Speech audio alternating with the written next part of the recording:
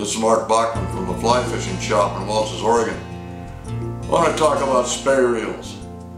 You know, on the average, most everybody thinks that everything that's the newest technology is always the best. But I want to talk to you about a design that principally is 123 years old and is still as good a reel as anything out there. It's called the Hardy Perfect. The Hardy Perfect was first went into production in 1891. 1891, that's 123 years ago, and it's still a great reel today.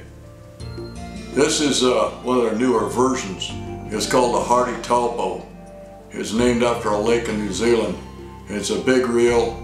It's 3 7/8 inches in diameter. It's 1 inch wide, and it's a perfect reel for spey rods from 12 to 13 feet long that do 6, 7, 7/8 lines. It's a great reel, as you'll see in the ensuing video. Hope you enjoy the program. Thanks for watching.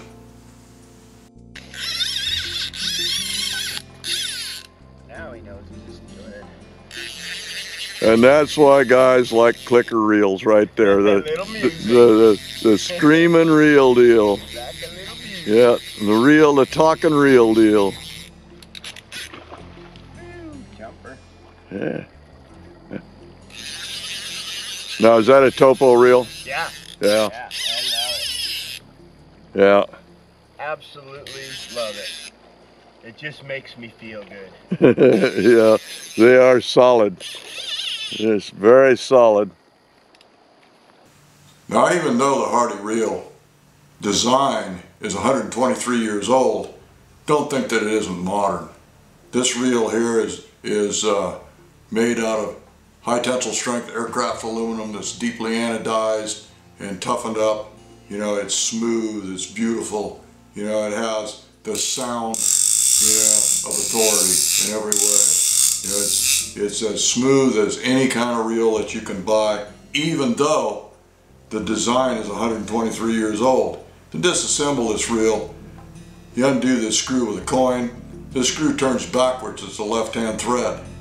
So take it apart, you just unscrew it with your coin. There's knurling on the edges of the screw, so it's easy to get a hold of and turn by hand. Now this metal in this is a little bit soft, so be careful with it.